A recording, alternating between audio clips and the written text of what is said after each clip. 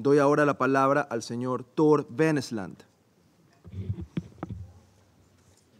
Mr. President, members of the Security Council, I'm devoting my regular briefing on the situation in the Middle East to the 28th report of the implementation of Security Council Resolution 2334. The Secretary General's written report covers the period between 19 September and 7 December.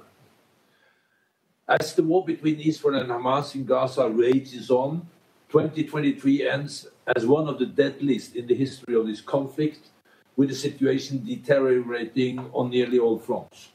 Mr. President, since the end of the written reporting period, hostilities have continued inside Gaza as Israeli forces advances further into Khan Yunis in the southern part of the Strip, and intensified operation in reported Hamas strongholds in the north, in Jabalia refugee camp and in Shushaiyeh neighborhood, as well as in Kamal Al-Awan hospital. Intensive Israeli airstrikes continue across the Strip.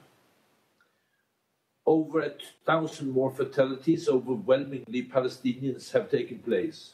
The toll on civilians, including women and children, remains unbearable.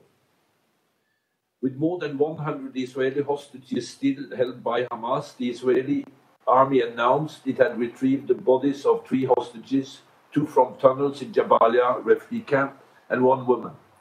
On 15 December, the IDF said that Israeli soldiers has mistakenly shot and killed 3 hostages in Shushaiyeh.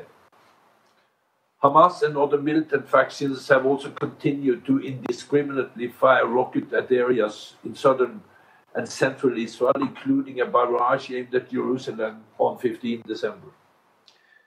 The delivery of humanitarian aid in the Strip continues to face nearly insurmountable challenges. Amid displacement of an unimaginable scale and active hostilities, the humanitarian response system is on the brink. Limited steps by Israel, including allowing entry of more fuel, food and cooking gas, and opening Kerem Shalom, Karem Abu Salem crossing for the entry of humanitarian supplies, are positive, but fall short of what is needed to address the human catastrophe on the ground. In the northern part of the Strip, that remains mostly inaccessible to humanitarian actors due to insecurity, as well as access restrictions imposed by Israel.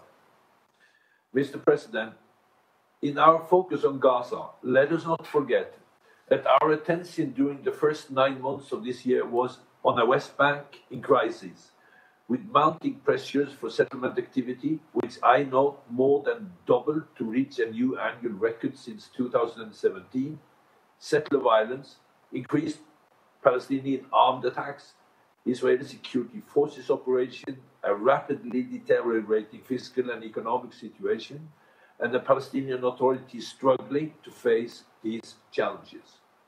Most of these trends have continued and intensified. On 8 December, Israeli forces killed 6 Palestinians, including a 14-year-old child, in a local commander in the Fatah-affiliated Al-Aqsa Martyr Brigades during operations in Al-Fara'a refugee camp, which led to exchanges of fire with armed Palestinians. Over 12 to 14 and 16 to 17 December, 2 large-scale Israeli operations took place in Jenin refugee camp and in Tulkarem, respectively. The operations included exchange of fire with armed Palestinians, Israeli drone strikes, and search operations. In Tulkarem, there were extensive infrastructure damage from IDF bulldozers. 17 Palestinians were killed and dozens were arrested. The Palestinian Authority's fiscal situation continued to be extremely precarious amidst broader economic concerns across the West Bank. Some 150,000 Palestinian workers have been unable to reach their jobs since Israeli imposed strict entry restrictions following the 7 October attacks. Mr. President, I remain concerned about the wider impact of the war in Gaza and the risk for escalation in the region. Daily exchanges of fire across the blue line have continued, with the risk of miscalculation and escalation posing a grave threat to regional stability. It is imperative that Lebanon not be dragged into regional conflagration and that the parties return to cessation of hostilities under the framework of Resolution 1701. Meanwhile, in the Red Sea, the Houthis in Yemen have targeted numerous vessels by boarding parties as well as by armed drones and missiles. Strikes have damaged a number of ships and other interdicted by US and other naval forces in the area, raising concerns over the safety of shipping through the vital trade artery. 4 major shipping companies have reportedly directed their vessel not to transit through the Red Sea, while Israel's Eilat port has reported an 80% drop in revenue since attacks began. Mr. President, I will now turn to several observations regarding the implementation of the provision of the Security Council Resolution 2334 during the reporting period. The violence that has taken place since 7 October in Israel and the occupied Palestinian territory, particularly in and around Gaza, has shaken the region and most tragically the lives of millions of Palestinians and Israelis. The violence has taken, I strongly condemn the abhorrent armed attacks by Hamas and others in Israel. Nothing can justify the acts of terror that were committed and the deliberate killing, maiming, and abduction of civilians and other protected persons. Accounts of the attacks reveal acts of brutality that are impossible to accept and comprehend. I am appalled by the report of sexual violence during the attacks. These must be vigorously investigated and prosecuted. The indiscriminate firing of rockets towards the Israeli population center, which continue to this day, is a violation of international humanitarian law and must cease completely. I welcome the release of 110 Israeli and foreign hostages and reiterate that all remaining hostages must be immediately and unconditionally released in line with UN Security Council Resolution 2712. The magnitude of hostilities between Israel and Hamas and the scope of death and destruction in Gaza have been unprecedented and unbearable to witness. I unequivocally condemn the killing of civilians in Gaza, including women and children. I mourn the loss of every civilian, including 131 UN colleagues, the single largest loss of life in the history of the organization. I remain gravely concerned by the impact of the ongoing hostilities on the humanitarian situation in Gaza. The current conditions are making it impossible for meaningful humanitarian operations to be conducted. I'm also deeply concerned by escalating tensions in the occupied West Bank, including East Jerusalem. Intensified armed exchanges between Palestinians and Israeli security forces, predominantly in the context of Israeli operations, have led to exceedingly high levels of fatalities and arrests. I reiterate that security forces must exercise maximum restraints and use lethal force only when it's strictly unavoidable to protect life.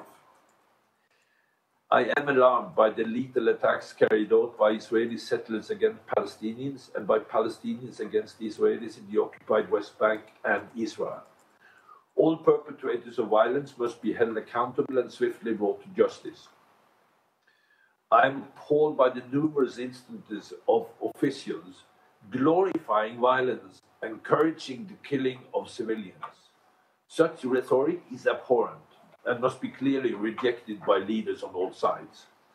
Leaders have an obligation to clearly and explicitly condemn acts of terror and violence directed against the civilians. I remain deeply troubled by the relentless expansion of Israeli settlements in the occupied West Bank, including East Jerusalem, that is impeding access to Palestinians to their land and resources and threatening the viability of a future independent Palestinian state. I reiterate that Israeli settlements constitute a flagrant violation of UN resolutions and international law and call on the government of Israel to cease the advancement of all settlement activity immediately. Mr. President, this war has once again served as a devastating and tragic reminder that there is no substitute for a legitimate political process that will resolve the core issues driving the conflict. It is critical that this important junction to enable the parties to re-engage on the long-delayed political path to a two-state solution. I urge Israelis, Palestinians, the states of the region and the broader international community to work together towards this goal. The UN efforts to support this objective has already begun through active consultations in the region. Our work must continue.